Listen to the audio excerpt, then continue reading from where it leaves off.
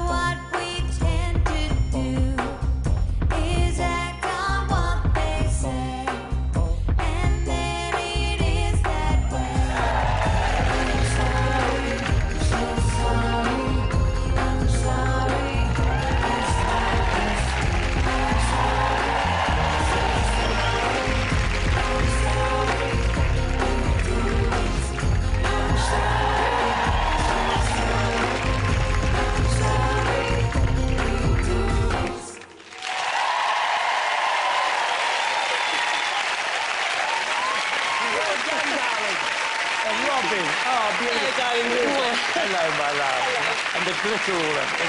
You look sensational. It's a lovely number. Oh, people come up to me all the time and say how much they enjoy the music on the show. So it's a good time to thank our fabulous singers, Dave Arch and his wonderful orchestra.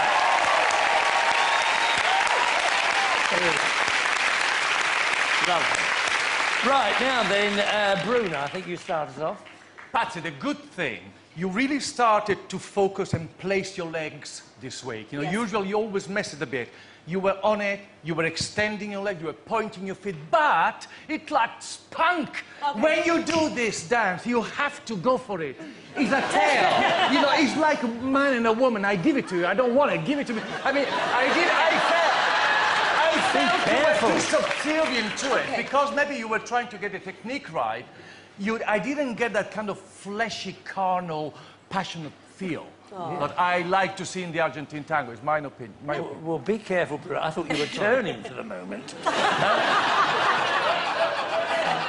Right, Craig. He's right. It did lack flair and it did lack attack, and I would like to have seen a little bit more extreme to the line. Also, you lacked any swivel on the foot passes, sadly, but it did have an intent and it did have a purpose, which is the main consideration. I think you did that very well. Oh, that's very nice. All right. Now then, Len. Well, I liked it. Yeah. I thought you captured the mood of the dance. Now, hopefully you'll be back next week. And what I would like to say to you is, you won't win Strictly Come Dancing being careful. You've got to come out with more intent. Right. You've got to practice a bit harder, because I don't want you to slip away from the Fab Four that are up the top there. And you will get through if you really work and come out, sell it. Go down in flames rather than go down safe. Have a go. Have a go. Good words of wisdom. Words of wisdom. Now, Alicia. I actually think you held the intensity all the way through. You didn't take your eyes off Robin once, and you pulled me in, and you maintained that character. Your legs look stunning, beautifully pointed toes, nice composure, and I loved it. Thank you. Yeah, the chemistry between you was wonderful. Lovely chemistry. Off you go. Good luck. Off you go there.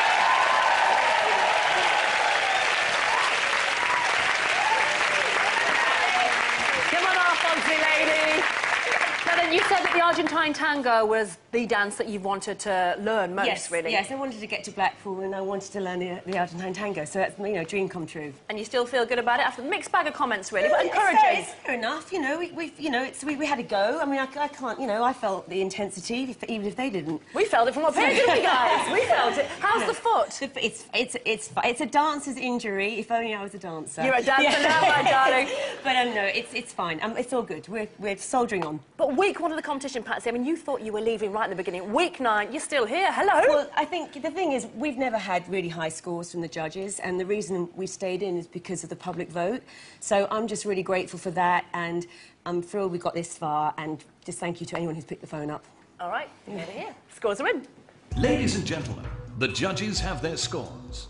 Craig Revel Hall. 7. Langdon.